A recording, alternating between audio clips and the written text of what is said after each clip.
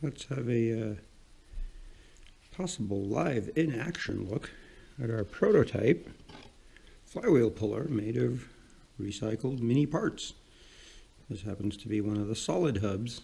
The taper went bad.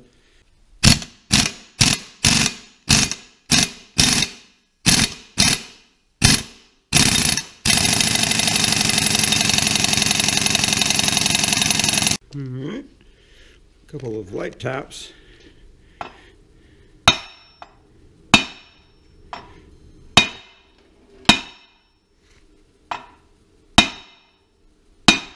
Did it change pitch there a bit?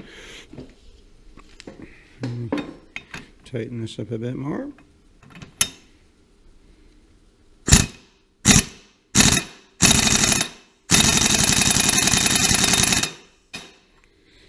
I may have to go crank the air pressure up a bit too.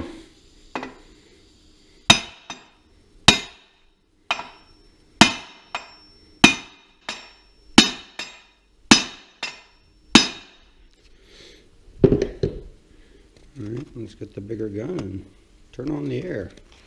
So I'll run it up to the maximum at the regulator and we'll give it another shot. Let's see what happens.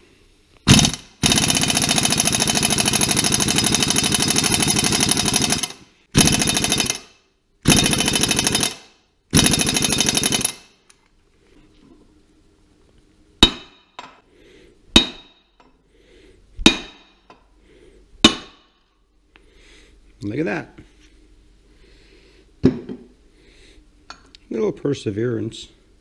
And you can see here perfectly illustrated, we added a spacer washer that is smaller than the diameter of this built-in lock tab on the old Verto bolt. So when it does pop, it can't pop off.